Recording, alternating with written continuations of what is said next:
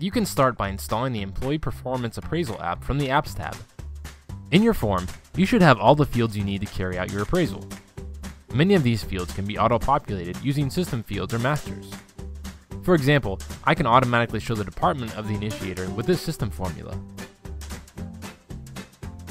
These user fields for managers are important because they will be the ones assigned in the workflow later on. Every company does employee reviews differently, but you can use this template to start to build your appraisal around the key performance indicators of your team. When you look at the workflow, it's usually the HR team who first initiates an item and clarifies the path for each employee. Then it goes to the employee, her reporting manager, a reviewing manager, back to the original manager for recommendations, verification from the employee, and finally to the HR personnel. You can make changes to this sequence to suit your organization's need, taking advantage of the user fields and built-in hierarchy.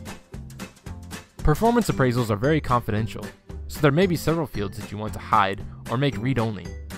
Use the Permissions tab to set these up.